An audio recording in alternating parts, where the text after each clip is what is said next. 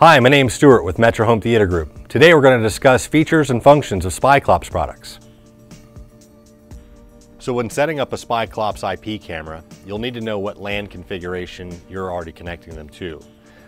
If you don't already know what the IP address is for the LAN, there's two places you can check. You can check what the IP address is in the DVR once you've enabled DHCP, or on a Windows PC.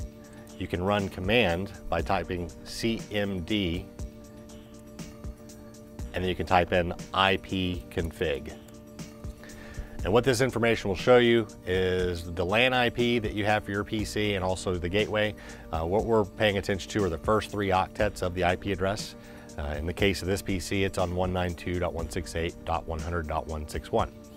Now what that means is, unfortunately, SpyClops cameras come static IP out of the box. Our bullet cameras come set at 192.168.1.168, and our IP PTZ camera comes at 192.168.1.110.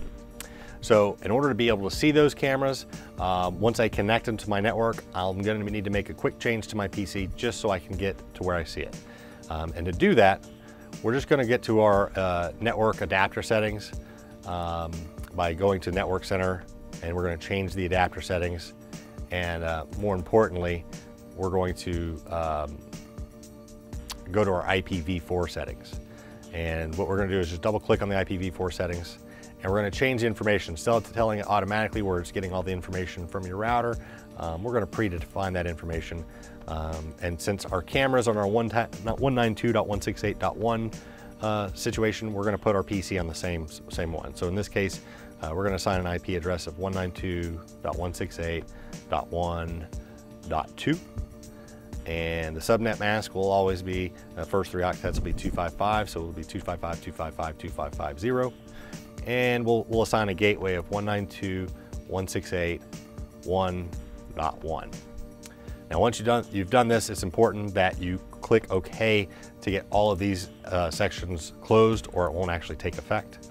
But once you've done that, we can actually minimize these, and now we're going to actually log into it. Now we won't be connected to the internet anymore because we're not actually connected to the router in this network anymore. We're actually just connected to nowhere land. However, the cameras that we've already connected to this network are also in nowhere land, and we need to fix that.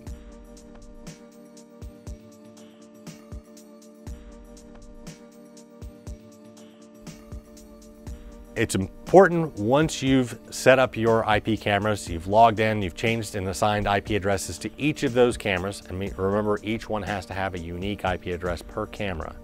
It's important to go ahead and set your network back the way it was, because now we want to be able to actually access that network with our PC. So we're going to open up the Ethernet section here.